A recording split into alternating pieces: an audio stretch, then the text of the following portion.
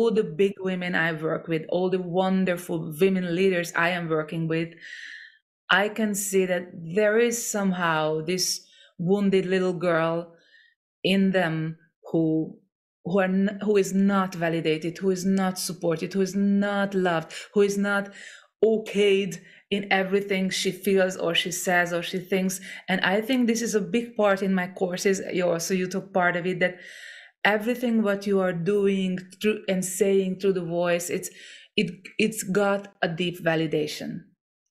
You can say it in a deep loving, container. You can just say it out loud, and then you can change, because for change you need to hug what is now, so that change can occur from this hugging, loving place. So for me, this was, maybe my number one vulnerable Yeah. hard place is my mother wound and the difficult relationship with my mom.